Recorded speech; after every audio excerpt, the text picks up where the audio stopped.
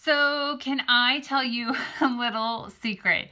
I cannot stand the way that foundation feels on my face. Do any of you identify with me when it feels like cakey and you can feel on your face all day? No, thank you. I have just stayed away from foundation because I don't like that feel. However, I have a solution finally and I wanted to share it with you. So it's a 3-step process to get just a flawless look. The first step is called primer. What is primer, you might be asking? Trust me, I didn't know what it was either. It is something that you're going to put onto your face before you put makeup on, and it is going to set your makeup in place. You're going to get the true colors of your makeup, and it's going to help that makeup not go down into like wrinkles and fine lines. So I put it on my fingertips, and I am literally going to put it all over my face. It's going to give you those true colors. Has like a silky, buttery feel. That makes your face feel wonderful.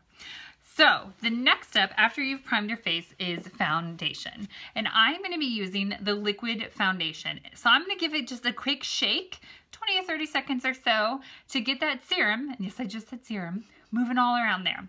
And then you want to make sure you have a good quality brush to move this around your face. So I'm going to take just about 3 to 4 drops and put them onto the brush, just like so. You use 4 today. You can see, put it on the brush, and then I'm going to use all that to do my whole face. So I'm going to put some little dots of it throughout my face to be able to work with it. I mean, you could look like this. That's really natural looking, right? And then I'm going to go in and make small circular motions. You don't need to press really hard. It actually is really kind of soothing. This brush is so nice and soft. And I'm going to move this foundation all over my face. You guys can already see, like, look how natural that looks. It does not look like I have makeup on. It looks like it's my natural skin. And I have a lot of redness. Look at that compared to that. I have a lot of redness in my cheeks from previous really bad acne there.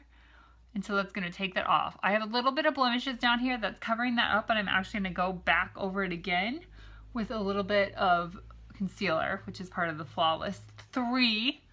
Go along my jawline. And then I'm going to go right in here. The best part is that you can get in some of these areas that sometimes normally you can't get into. Okay, that is step 2. Step 3 is concealer. So I'm going to show you 2 different ways that you can use concealer. One, well, I mean, it's all for covering up, really. But one is if you're trying to cover up something like blemishes, you want to get the same color tone of your foundation. This concealer goes a long way, so I have just a little bit. You could use your fingers or a brush too, but I'm using a blending bud. So I'm going to go in and I'm going to just touch up these little areas right here that I need a little bit of work because I've had some breakouts, unfortunately. We've all been there, right? If you haven't been there, I'm jealous. Okay, breakout's gone. Voila! Then, under eyes. That's an issue for most of us. Again, if you don't have that issue, I would like to borrow your under eyes for a day or 2. But most of us would like to cover up a little bit. So for me, I have a little bit of like purplish colors going on there.